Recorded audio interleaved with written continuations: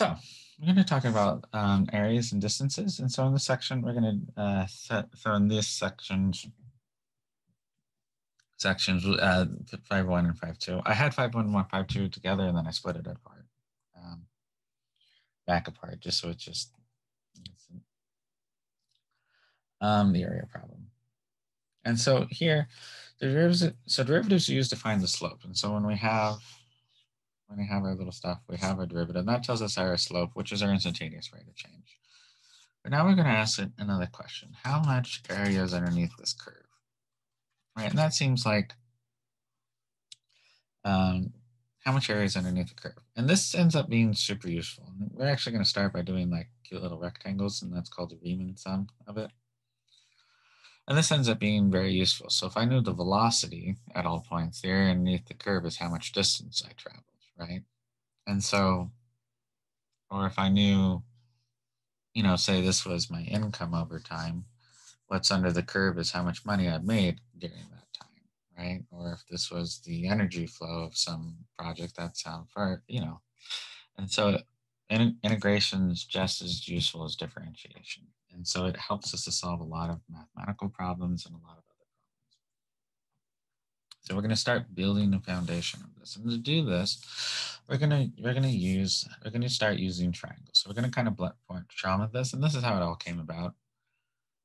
Is this how you really do it in practice? It's going to seem terrible because I'm going to teach you the hard way today and then the easier way tomorrow or on Wednesday. And you'll almost never do the hard way, but the reason you learn how to do it the hard way is that way when you do it the easy way, what you're doing makes sense of what you're trying to do, right?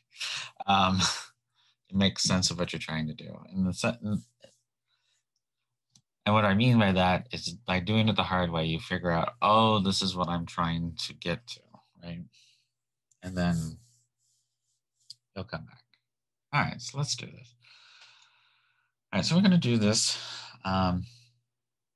at least two. So we're going to do it from the right side and left. So here, let me use this. I wanted three figures here so I can kind of do this. So here we have y equals x squared between 0 and 1.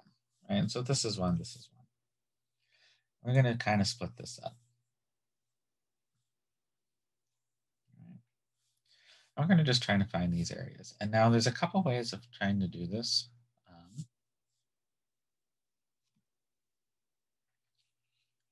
There's a couple ways of trying to do this. And one of the more, we're going to split them for areas. We're going to try to find this. And so we're going to try to estimate this area here. So let's just do it where we actually need to pick points in order to do that. So we're going to do the first one. I'm going to say 1, 2, 3, and 4. Is that 1? And this will here would be at a half then, right? And this is at 1 at 1. And so what we're first going to do is just take these triangles and we're going to do what they call a right estimate, right? And so we're just going to make little triangles here. So we're going to take whatever the rightmost part of our square and make these rectangles.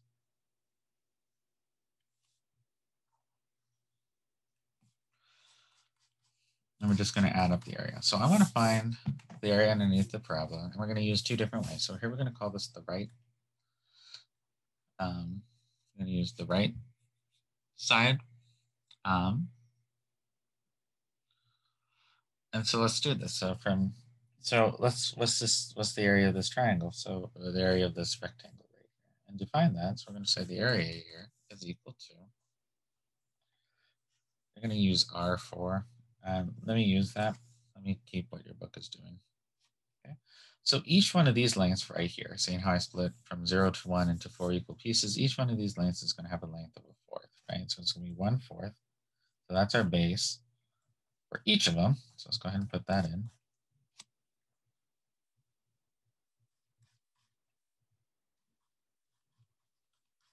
So that's our base for each of them.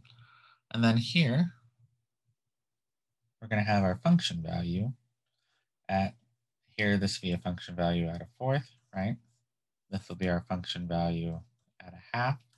This will be our function value at 3/4 and then at 1. It's our function value. It's just x squared. So our function, so we're going to take in a fourth and we're going to square it. Here we're going to take a half and we're going to square it because that's where I'm at. Here I'm at a fourth. Here I'm at a half. Here I'm at 3/4. So I'm going to 3/4 square it. Oops.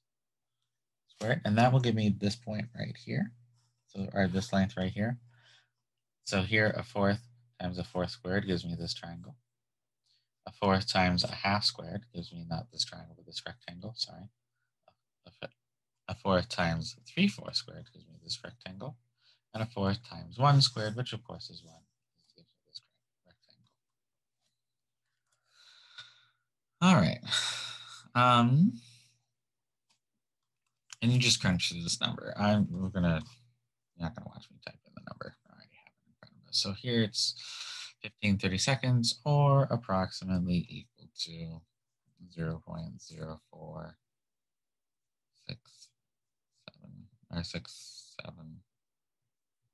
67875. Sorry. All right, so that's one way of doing it, but we can do it another way. And so here we can do it from the left side, right?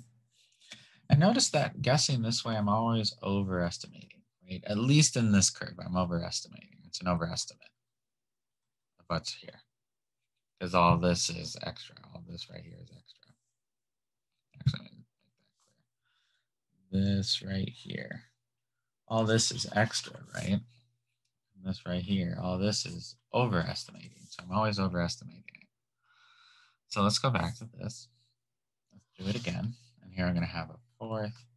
A fourth, half, 3/4, and 1. And this time we're going to choose the left point. We're going to choose the leftmost point. And so here I just have a flat line here. This. Here I'm going to choose here and draw a triangle. Here I'm going to do this and draw not triangles, rectangles. I'm going to say triangle instead of rectangle all day. And so let's do this. And so here we have L4. So a leftmost even sum is what we'll call these eventually. So here's a fourth. And then here, the left point here is 0. So it'll be 0 squared plus a fourth, because that's the length here. And then this height right here would be 1/4 squared, because that's the function value here. The function value here is a 4 squared plus a fourth, 1/2 squared plus a fourth, 3/4 squared. And if I crunch through all that, I'm only going to get 7/30 seconds, which is approximately equal to 0.125. Okay. All right, so we know whatever the true area, whatever this true area is here, is somewhere between these two. 0.1275 and 0.468. So I know it's somewhere in between here. So here, I'm underestimating, right? I'm underestimating by all this. Well, is there a way to make a better estimate? Is there something I can do to be better at this?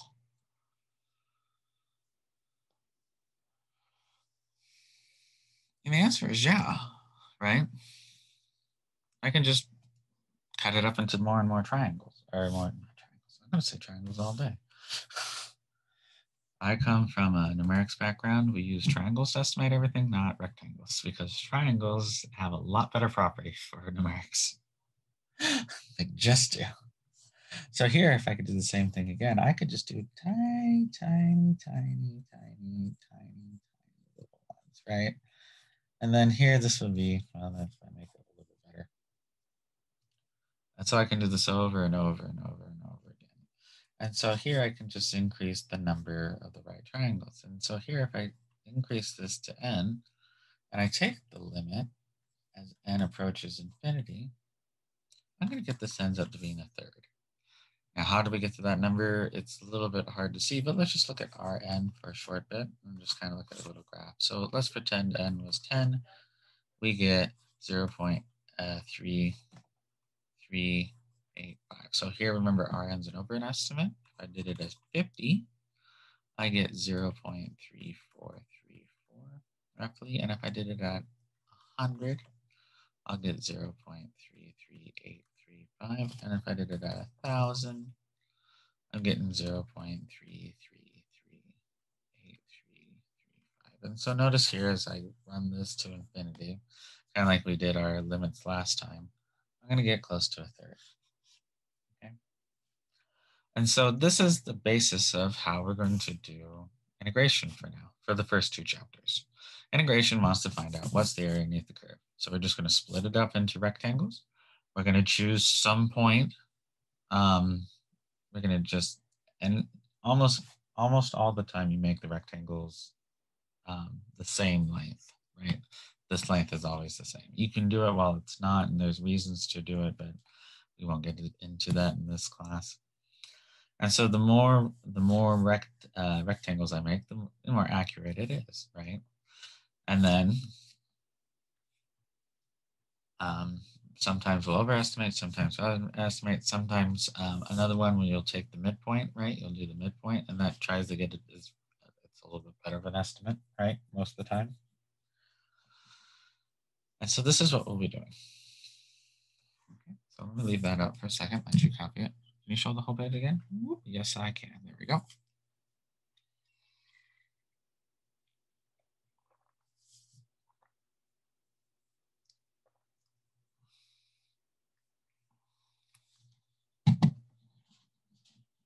Okay.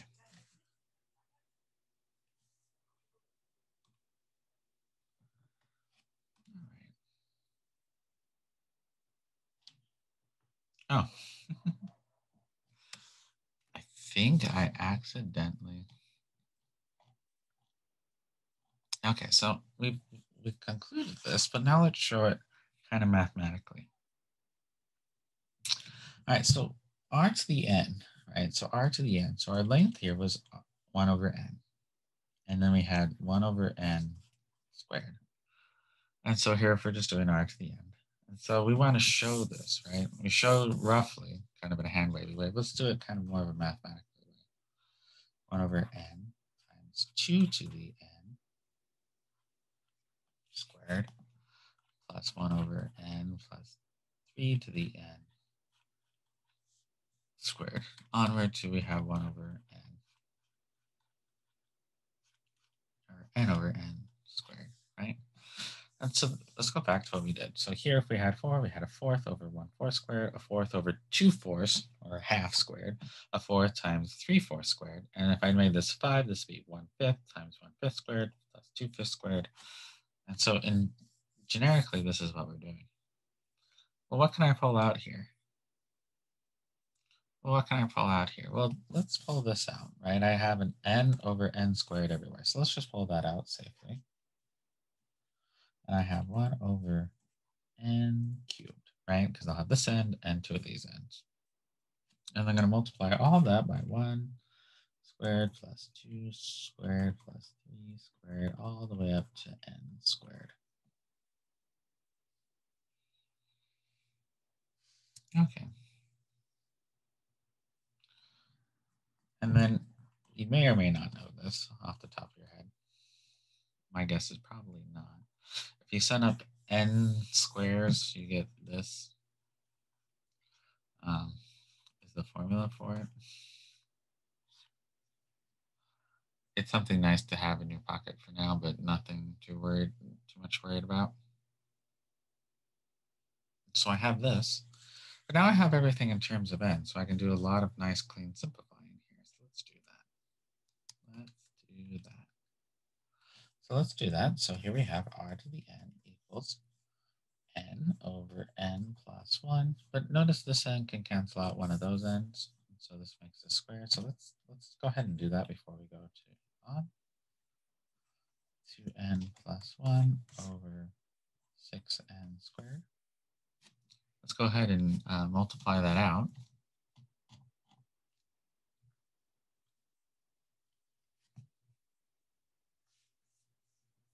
And so here we'll get 2n squared. Oops, that's fine, yeah. 2n squared plus, we get 2n plus, so plus 3n plus 1 all over 6n squared. Now let's take the limit. Let's actually do that now. So now we have all that done. We're going to take the limit as Rn as n goes to infinity.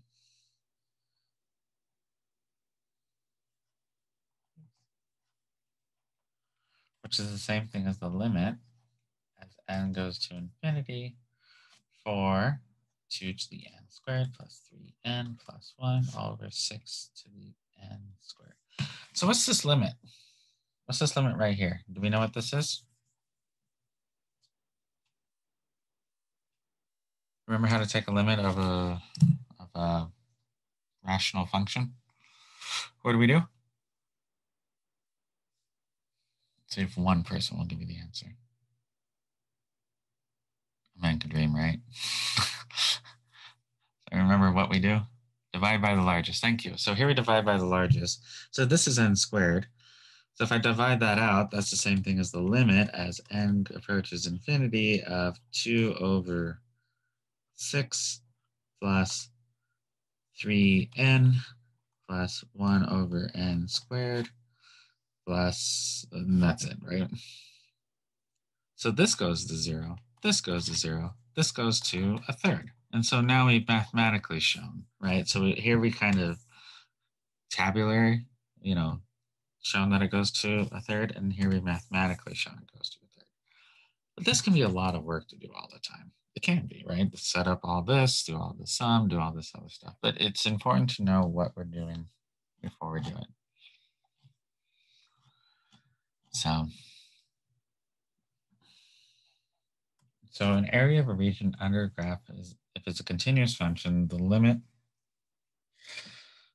then the area is, oops, I forgot to say the area is equal. The area is equal to the limit as we take Rn to infinity. All right, and so we can choose just to do the Rn.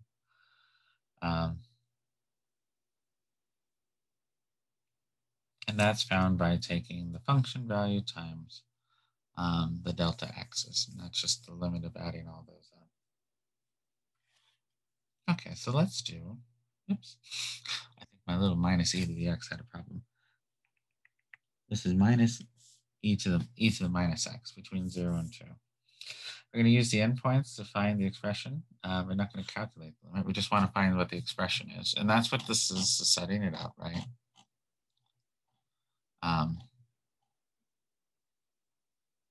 And then we're going to use, and then we're going to estimate this. So we're going to find, using right endpoints, so we're going to use this Rn, we're going to find the expression for A as a limit. So we're going to try to find the area.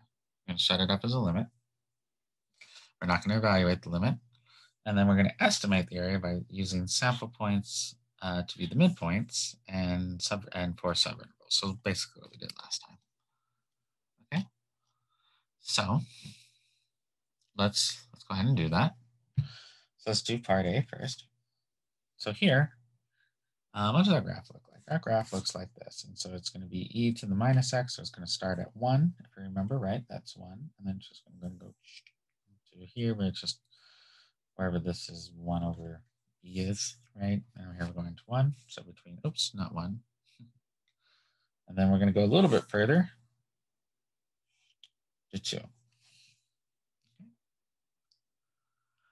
So we want to figure out what this area is.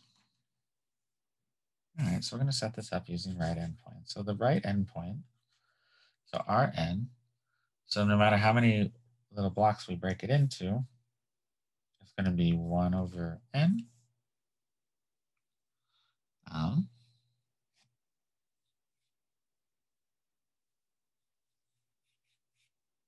Hold on, let me be very clear about this.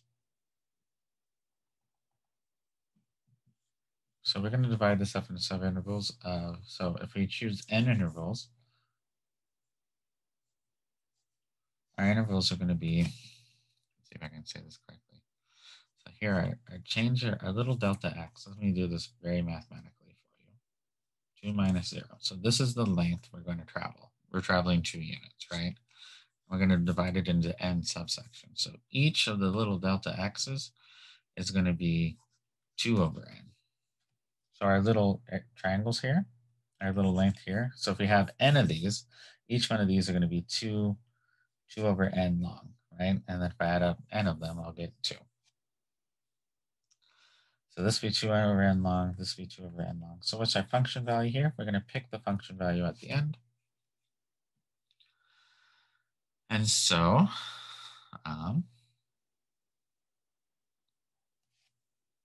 here, so let's go ahead and use this right here.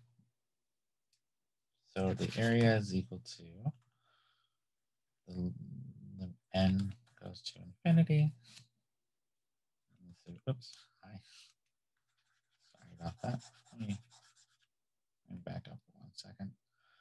The limit as n approaches infinity of Rn, which is equal to the limit as n approaches infinity.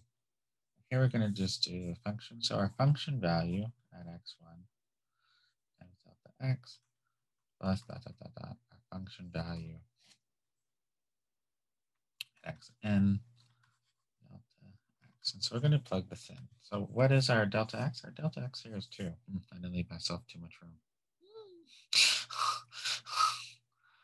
Let me leave myself room over here to do that. Make sure I very much do leave that room. All right, so our delta x are 2n, right? So this would be the limit. So the limit as n approaches infinity. And here, so our first function value would be at what? It'd be at e to the minus 2n, right? Because that's where we're at here, times 2 over n, because that's our length, plus our next function value. Our next function value would be at 4n, or e to the minus 4 over n, 2 over n. We're going to just keep doing that until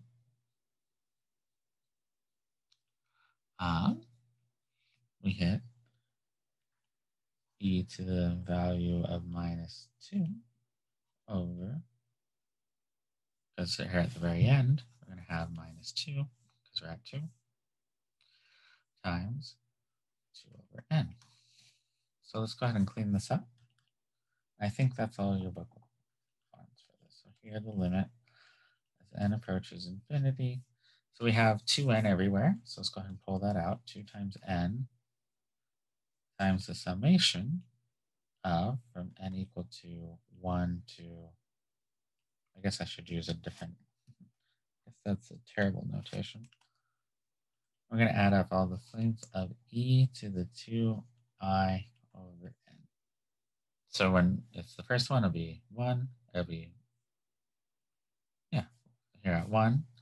At 2, I get 4 over n. The next one will be at 6 over n. And so I hit all the way at the end, which is 2n over n, which is 2n over n, of course, is just minus 2. And so here's the formula for the area. Is that t? Oh, no, this is a plus. This is a plus. So let me make this clear. So we have, it's this right here.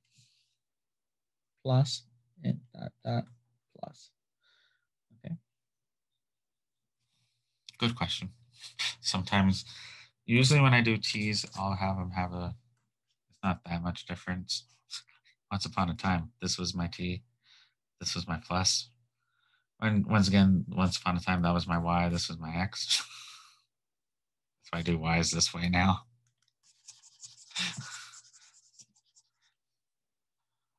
Okay. How do you find delta x? So delta x, so here's delta x. So delta x in general is found by the following. It is whatever your ending point minus your beginning point all over your n, where b is your end point, a is your start point, and n is the number of times it's this number of subintervals.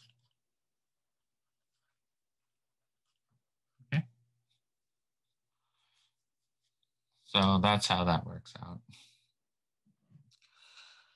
And so here, let's actually do a quick thing. So we're going to do a midpoint. So we're going to use an M4. And that's going to be, so our delta x. So our delta x in this case, our delta x is, so in this case, let's go ahead and let me do it up here. So, oh, here we go. So we have 2 over n. So for our case, if I had n equal to 2 over 4, our delta x is equal to 2 over 4, or a half, right? Equal to a half. So according to this, so here we're going to, instead of doing right, we're going to do middle points.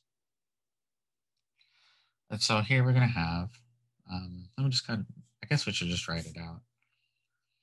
It'll be, so where's the midpoint? So let me redraw this real quick. So I can do 4 spots, okay? I'll reuse this just so I can use 4 spots. So you don't draw this on your notes, that's fine. I just want to do it visually so you know what's going on. I should have left myself more room for this problem. So here I have 1, here I have 3 halves, here I have 2, and here I have 1 half. And so here I've divided this into 4 subintervals, right? 1, 2, 3, 4. And this time, what I'm going to choose for my point will be the midpoint. I'm going to choose the midpoint in between the two. So some of it should be slightly above it, some should be slightly below it. I can draw. Okay. So I'm choosing the midpoint. So some's above, some below. And so here, this will occur at a 4th, right? This will occur at 3/4. This will occur at 5/4. And this one will occur at 7/4. Okay. And so what I'm going to do here is I'm going to plug in my function value at a 4th, multiplied by my delta x, which is a half, plus my function value at 3/4, plus my value here, or my delta x, which is still a half, plus my function value at 5/4, plus times my length, which is 1/2, plus my function value here at 7/4. So the function value at 7/4 times a half. Okay, and so here I've split it up into these rectangles using, I guess I'm gonna draw this a little better, right? So some above, some below, some above, some below, some below, some below. Okay. I'm using these rectangles right here. I have 4 of them. Okay. And so here I'm just using this and I plug in the function values. Okay. And so this is equal to E, I'm kind of low on area, so let me just, so this would be E to the -1/4 times E to the -1/4 plus E to the -3/4. Because here, if I just plug it in, my function here is E to the -x, so I just plug in a 4th, 3/4 plus E to the minus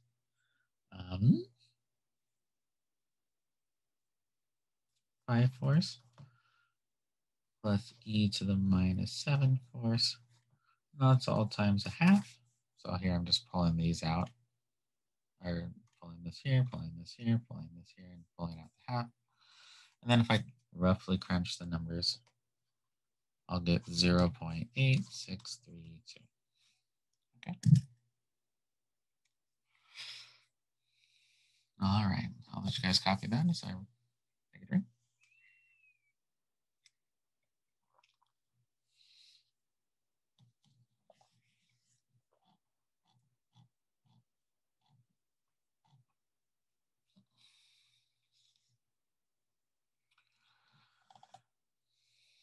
So all we're doing in this section, as you guys are copying it down, is we're just taking the area underneath the curve. We're going to set some delta x, some change in x. And what we're going to pick a change in x. And this, for now, we're just picking a change of x, often 4, right? We're going to pick either the left point, the leftmost point. So we're going to take the function value when we first start that delta, that little rectangle. We're going to take the midpoint, so in between, which tends to be the better one. And we're going to also take the one at the end of it. which is called the right one. So you'll have a big L, big M, or big that, and the little subscript is how many rectangles we're making for that, and then we're going to use that to estimate it. We're also setting up how the integrals work, or not the integrals, you just don't know them as integrals yet, and by as a summation of all these. As we take n to be infinity, we'll get the true limit. All right, so let's talk about distance from. So here, last time we used the antiderivatives to kind of crunch through this, but now let's actually kind of crunch through a thing. So the distance from is like, if I know velocity, can I tell where I'm at any point? Yeah, right. And so your book makes a whole different section out of this, which is fine. So suppose the odometer in a car is broken, you want to estimate the travel distance in a 30-second time interval, which takes the speed and takes speed rating every 5 seconds to record it on the following tape. So here, we're going to do this. Now, one of the things just to be super careful of, and that's why I'm kind of glad they did this problem, is notice you want to have kind of the units the same. This is time in seconds, but the velocity is given miles per hour, which you would expect on a car, right? So if I want to do this in anything that makes sense, I'm going to switch 1 mile per hour. So 1 mile per hour into feet per second. So it's 528 feet per mile and 300 and 360 seconds per hour, or 3,600 seconds per hour. Wait, there's an easier method than this? No way. When we get to 5-3, you're all just going to hate me. I'm just going to put it out there. It's like, why would we do it this way? I promise you. It's important, and I'm required to teach it. So we're going to kind of go through the hard way this way. I may have this week be 5-1 and 5-2, and then do 5-3, 5-4, and 5-5 next week. Let me see how the rest of the day goes. Okay. Do we need feet? Could you leave it in miles per second? You could. But if I switch it over, the numbers just become, I'd have a really, really, really, really small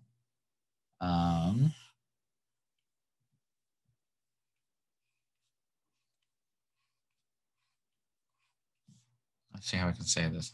This is roughly close to 1, right?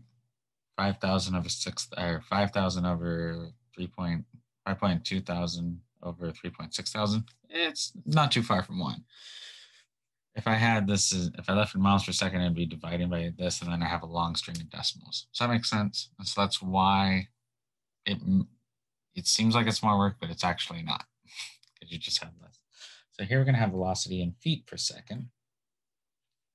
And this is already pre-calculated, so this will be about 25. This will be about 31. This will be about 35, 43, 47, 46, and 41 comparatively. So how would I figure out how far I traveled? Because here I have some sort of graph and my velocity of feet per second, and starts out at 17, kind of goes up to 21, 22, 23, comes back down a little bit, right? And I'm traveling for 30 seconds. Well, how would I roughly guess what the age is? Well, here I'm just going to guess every 5 seconds, right? 10, 15, 20, 20, 25. So my scale's a little wrong. And I'm just going to choose. And here, I'm just going to choose the leftmost point, right? Just because then I can just go straight to what I have. So here I can just do this down.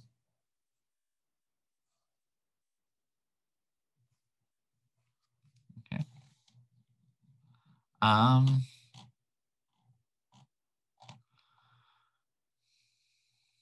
So here, let's just do a left one, just because we haven't done it. So here at 0 seconds. So here, if I'm doing a left of not 4, how many would I have here? 1, 2, 3, 4, 5, 6. Yeah. So I have 7 points. 1, 2, 3, 4, 5, 6, 7. I'm only going to use either the left or the right. So here, if I use the left, it would be 17 times 5, right? Going 17 feet per second times 5 seconds, because that's my delta x in this case, right? And this will not be 4. Whoops. Just go back. Keep going back, keep going back, keep going back. Get on the right one. This won't be 4, this will be 6, right? L6 or R6. And so for the left point, it would be 17 times 5 plus 21 times 5 plus 24 times 5. Oops, I'm pulling the wrong numbers, aren't I? I fix all the numbers and then I don't use them. Here it'd be 25. I'm choosing the leftmost point, and the length here is times 5. Here it'd be 31 times 5.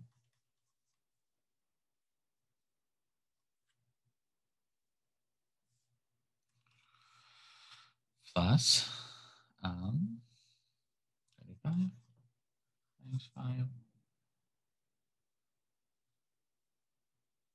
plus 43 times 5 plus 47. That's not 47 times 5 plus 46 times 5. And so that would give me 1,135. And you can do the same thing with this one. This one, instead of starting here, you're going to start here. So you're going to start at this point over here. So it'll be 31 times 5 all the way up to 28, because you're going to choose these 5, or not 28, but 41. Oops. So choosing the wrong point. And here we're going to get, this is about 1.